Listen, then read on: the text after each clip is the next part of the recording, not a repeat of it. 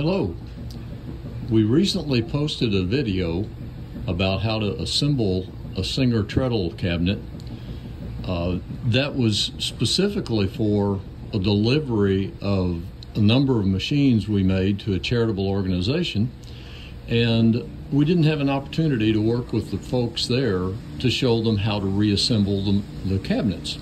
We had to take them apart to get everything in our car and transport it to Colorado. So we made that video. It was just intended to be looked at by a few people to help reassemble the cabinets. But we've gotten over 2,400 views, so we thought, okay, we'll try it again. This time we purchased a Singer Featherweight Model 221. Very nice machine. It's in good condition. We got it at an estate sale. And it doesn't need a lot of TLC, but of course the electrics need some work. So today we're going to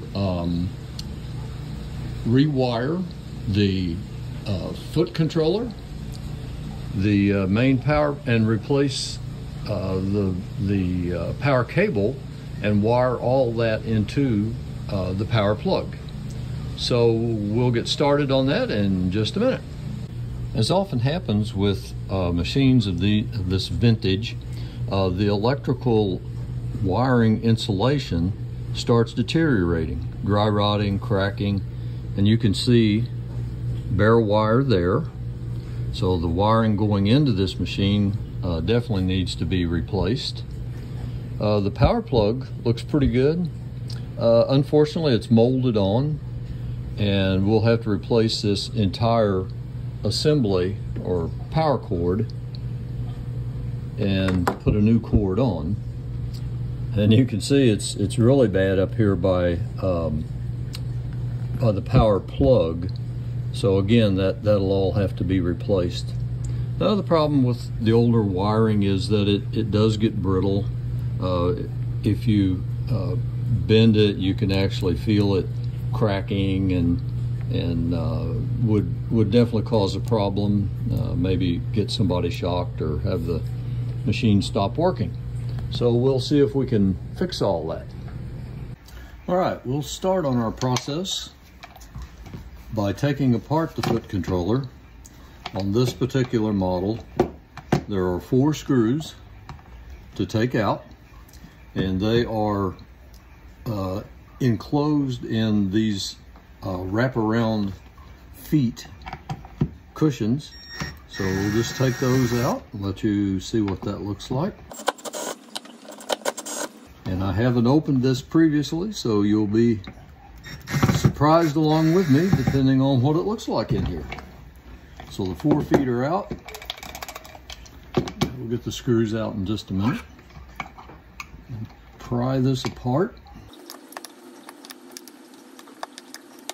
This stuff is Bakelite, so you can crack these if you're a little rough with them, or get them in a bind and try to keep going. So just take your time, get them pulled apart, and that's what it looks like inside. All right, so we'll take off the 4 feet, get the 4 screws out.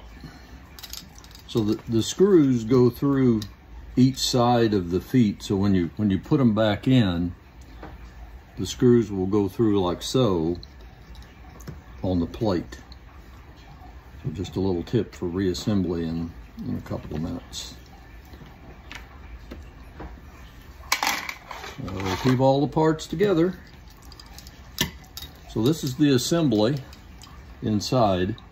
When you press on the button in the cover, there are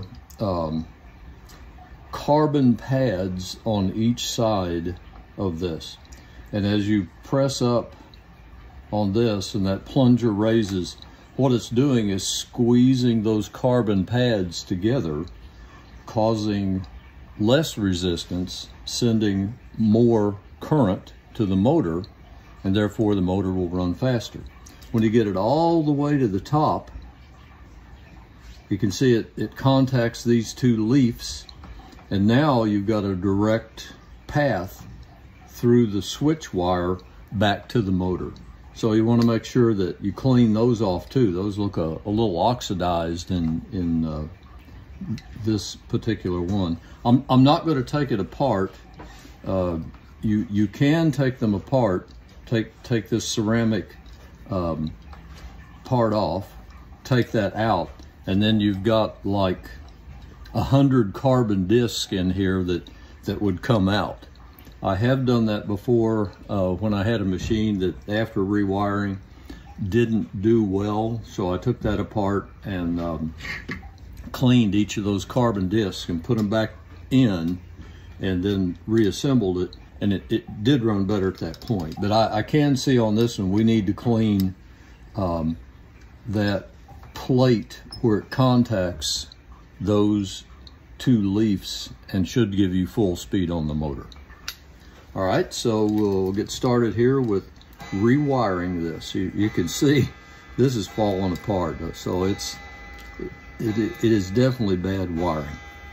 As we begin rewiring the foot controller, I wanted to say just a little bit about the wire that I'll be using.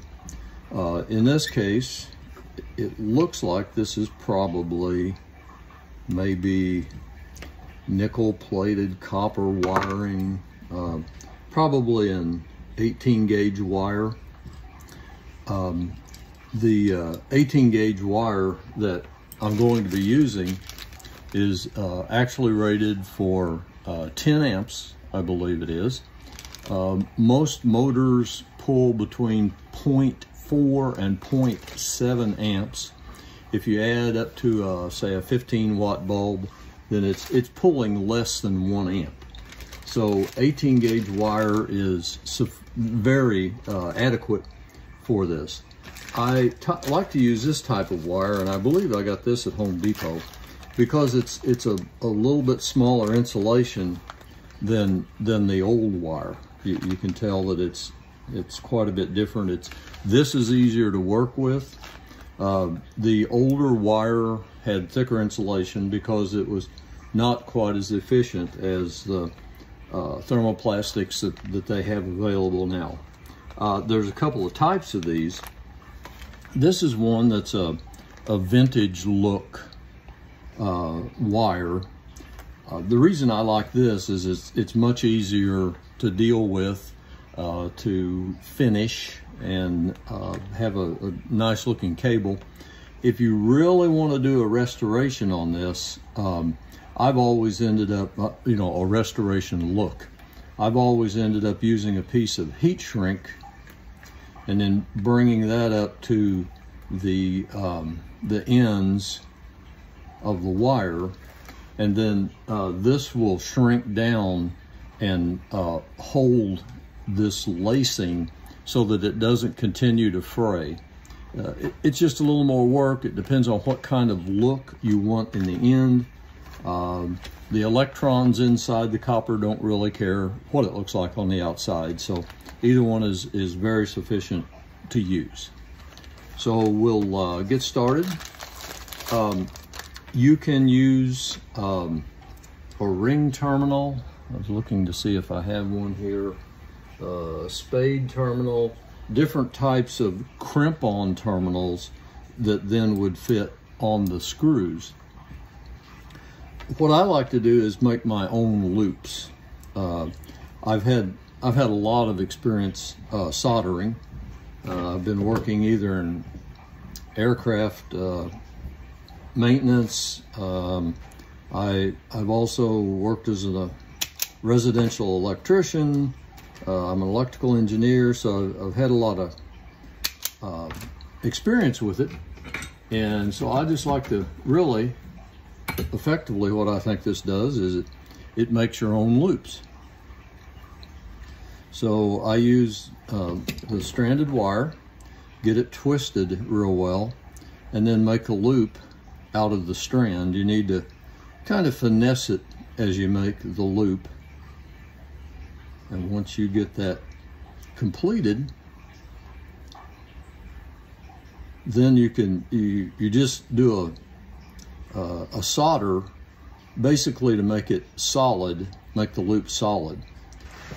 Okay, so this is a helping hand. This particular one is one that I got at Harbor Freight, but it helps you keep the loops together. You can use both hands for soldering. This is just a solder pencil. I've got a fairly fancy soldering station because my son and I restore synthesizer keyboards, so we do a bit of electronics work. But with this, any soldering iron will do this. You just get it heated up, let the solder start flowing, and all you want to do is get a coating on there. You don't want to make it globs of solder or make it real thick. You don't need that. As a matter of fact, that's a little bit too thick right there. So you just heat it back up again, flick it off there a little, and that's what you have after that's completed. So then you just take this, put it under the screw, tighten that down, get all the debris out of there, put this one in, tighten it down, and it helps if you get the wire in between these standoffs here. It'll just help hold things in place. One of the things you want to make sure of is when you put this on, that the loop goes with the direction you're tightening the screw, because then as you tighten the screw, it will tend to pull that loop around the screw rather than trying to push it out of the screw. So then we'll use this and we'll have this put together. All right, we'll get started with reassembly of the foot controller. What I've done is added a piece of heat shrink so that you can see how it works, but also that will give the wire a little bit of protection as it comes through this area where the teeth hold it in place. So it just takes a little bit of heat. You can get different types of heat shrink. I think this one shrinks to 1/4 its original size. So that'll give us a nice protection coming through that opening.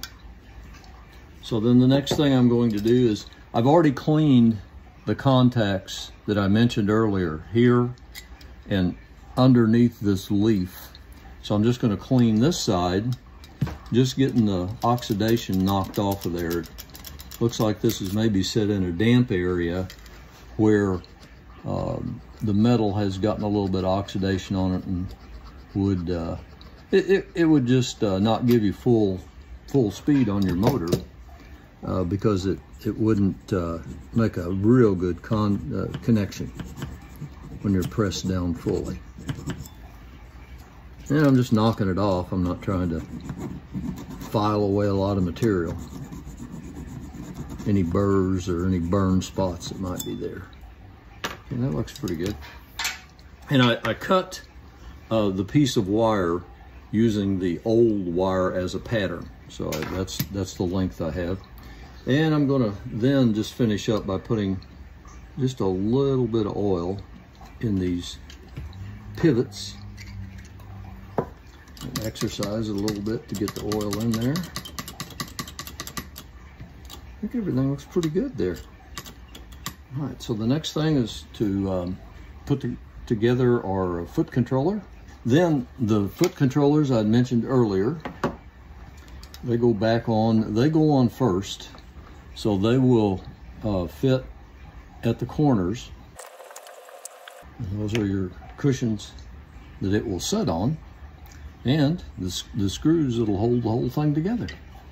So we'll put this in here. Make sure that our wire gets in the slot at the bottom.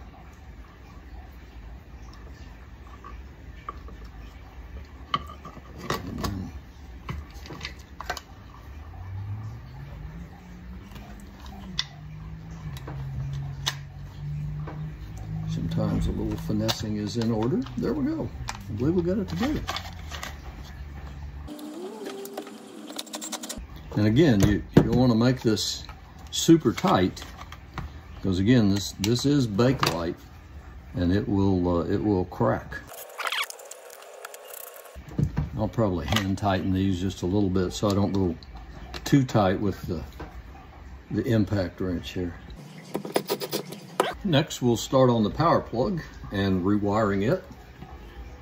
So we'll take this apart, and you can see that the wiring is really bad there, and it does get a little congested inside the power plug. So I think the thinner insulation on the wire that we'll be using will help us out there.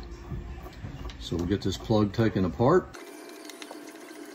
Once again, hang on to all the parts.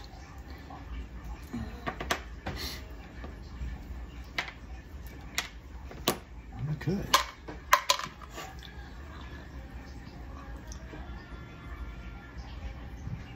So the wiring is set up so that the power wiring comes into here, and then it feeds out from here and goes to the motor from the foot controller. The foot controller is just acting like a switch, like a light switch, really like a dimmer for a light, and feeds down through the controller and then back out. Now these are a little bit different in that they have a, let's see if I can get this open. Yeah, they have their wire that wraps around this post, and then just the nut gets put back on those, and all this gets put back together. So we'll see if we can't get this fixed. All right, so I've removed the second post for this wire, and then I'll take off the third post. And the reason I wanted to show it is that you'll see on this third post there are actually two wires connected. One goes to the power cable that comes in, and the other goes to the foot controller. They connect together here. Then the other side of the power cable goes to this post, so that through the foot controller, this side of the power cable comes back, and this will connect to the motor, making the connection there. So we're going to take this all apart here. All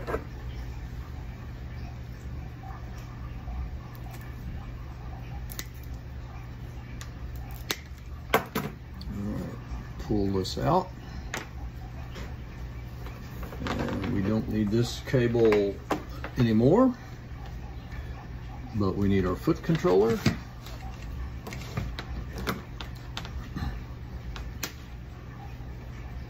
And we're also going to need another length of new wire. That I've managed to lose. Oh, here it is. So this, I don't have a power plug on it now, but this will get a power plug to plug in the wall after we're finished with this. So at this point, we need to bring these wires through. Okay, now that we've taken the power plug apart and gotten two new wires in, I slipped some heat shrink down over again, just to give a little bit of strain relief and protection. When I get this put together and the connector put back together, then I can move the heat shrink up into this connector and have a bit of protection. And if it works out that the heat shrink doesn't do the job for you, you can always just come along and snip it off. Sometimes you don't have a lot of room to get the heat shrink into these connectors, and they really don't do anything for you. But let's give it a try. I've wrapped the wire that will be coming from the power plug from the wall with tape, just so I can keep up with it, because I know I'll have to know where to put it on the power plug. So now I'm going to put together one leg of the power cord coming in and one leg of the foot controller. We'll see what that looks like. So I'm going to strip about an inch off of there. Soldering iron to wake up. And what I'm doing is, just like they did on the original, I'm going to put these two wires together.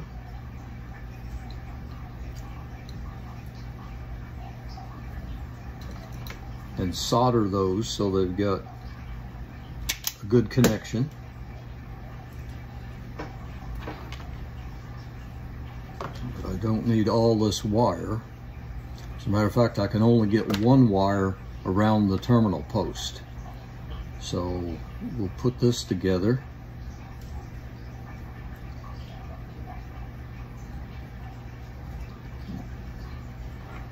Okay. And we'll solder that. And this will be the only soldering we do on this connector. It works better with the stranded wire going around these terminal posts than trying to solder like when I made the loop.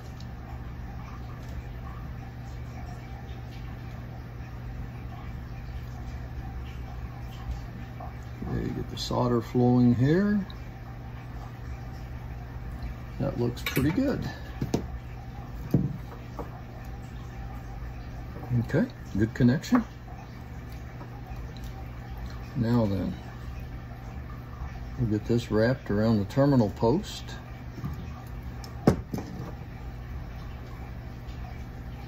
Nice tight wrapping, twisting rather.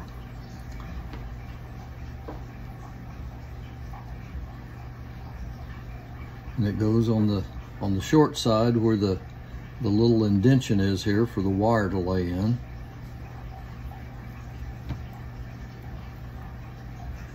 Round that out a little bit.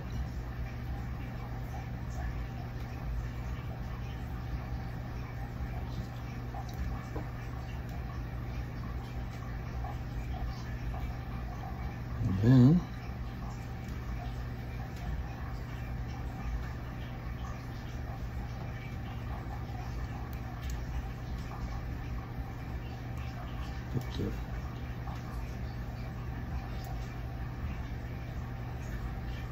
and again, these have a flat side, and they have a side with a groove so that the wire lays in it. You want the groove next to the wire. Then tighten that down. And then these will lay in the connector with, like so. And they do actually have corners so that the hex nut fits down in the corner and will stay in place once you put the thing together. So that would lay in like so. This wire would lay back in the cavity here. You need about 3 hands for this. And when I get these other two put on, then this whole thing will clamshell together. This part, if you look down in it, it also has the indentions for the angles on this terminal. So I'm going to go ahead and get these fixed and put together. Here we go, having the terminals ready to go into 1/2 of the connector shell. I'm turning the wires down so they'll fit in these little troughs, hopefully. Give that a little bend so it lays in there.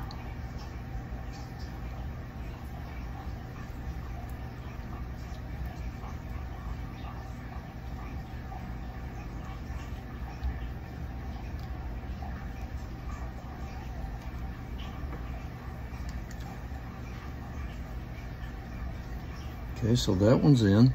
There are 6 points on these terminals, and they have corresponding indentions for those points in the connector. So you have to hit those, get them lined up, get the wire laid in where it needs to go.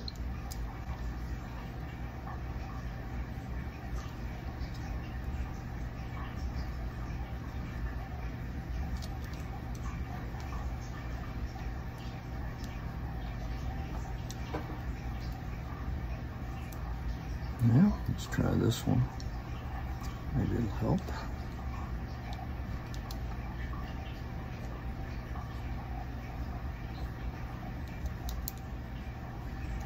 Okay, there's that one. It wants to jump out.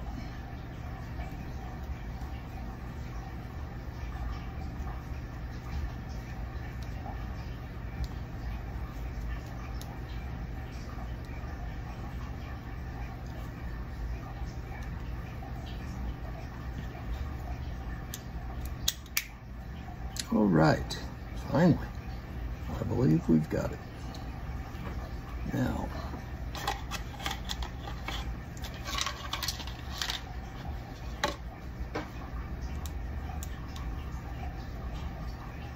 hang on to it so it doesn't come apart while you're trying to get a screw in there.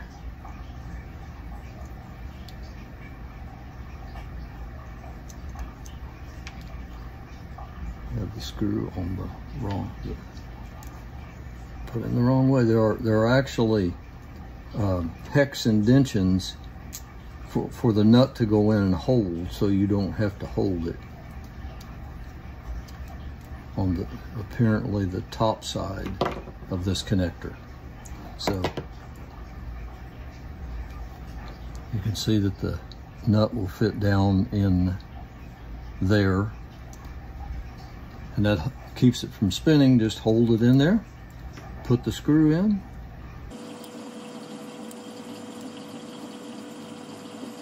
and there we go. Oh, I did forget to mention that the power, you recall I marked the one for the power cord, that the 2 wires, one will go to terminal 1 and one will go to terminal 3. So you need to make sure that those are in place when you put this together. So the power cord, terminal 1 and terminal 3. And we'll pull the heat shrink up here. I think it'll actually help us out in this case, just with the wires, so that they're not kinked, or yeah, I can feel it going in place, so I think that'll work just fine. We'll put a little heat on here.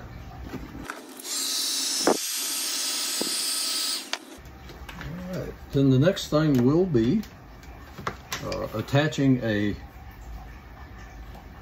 plug that will go into the wall on this end. So now I'm going to put on the power plug. This is a new type of plug. First time I've used it. We'll see how well it works. There's a retainer block here that gets removed.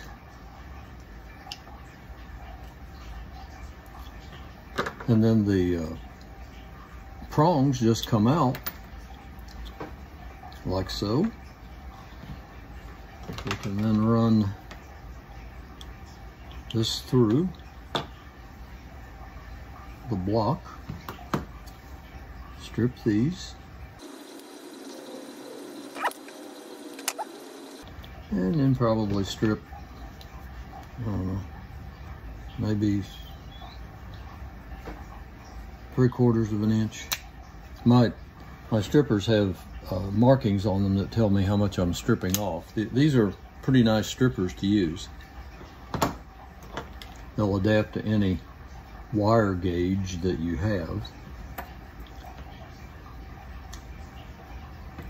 All right, so then this is a Phillips. Take that screw loose, and you want to bring it through the slot and wrap it again. Remember, the screw is going to turn clockwise, so we want to make sure our wire is wrapped clockwise so that it will be captured under the screw and pulled tight, as opposed to the screw trying to push it out. Okay, so that looks like a pretty good wrap.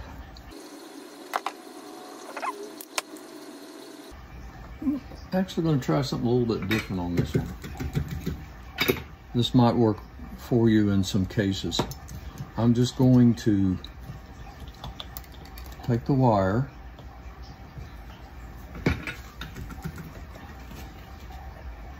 and just put a little bit of solder on the very tip end.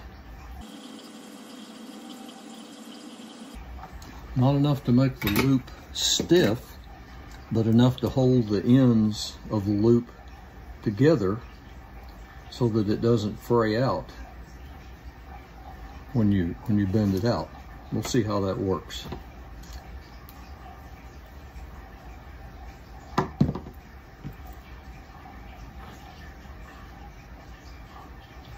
So I'll put that on there, bring it back through the slot, get it around the screw. Yeah, I think that's going to work pretty well with just a little bit of solder on the end of the loop. Keeps it from flaying out. So I'll do the same here.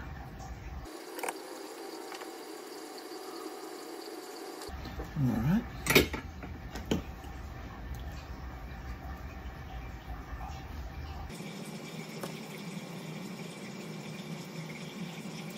So there's my loop.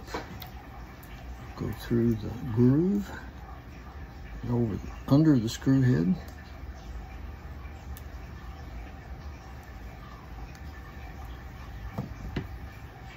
Again, the polarity makes no difference on these sewing machines, and I didn't really pay attention to that on this plug because there is no actual polarity for the motor and the light bulb. They don't really care which way you hook them up. Okay, so then now we'll put the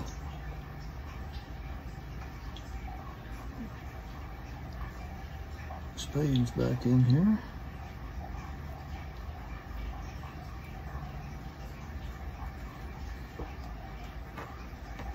And we put our retainer back in.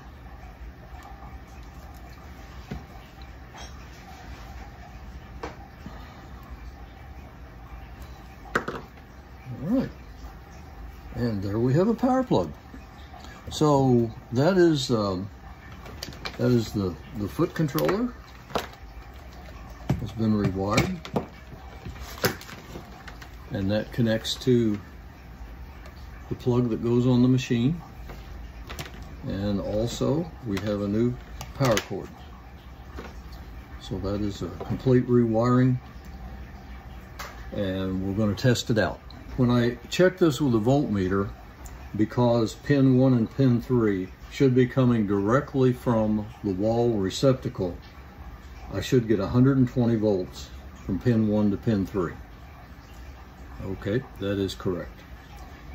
Now the controller, the foot controller, feeds the center pin, and when you check there,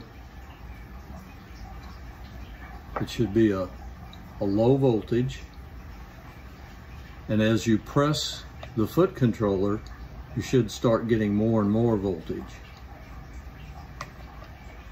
Kind of a quick jump there. We'll have to see how well that works with the actual motor. The motor may load it a little bit. It seems like we're getting the voltage very quickly, but we'll check it with the real motor. But at least we know the wiring is correct. So that's rewiring the foot controller, the power plug, and the wall plug for a Featherweight. I hope this has been of some use to you and maybe a little educational. So thanks for watching.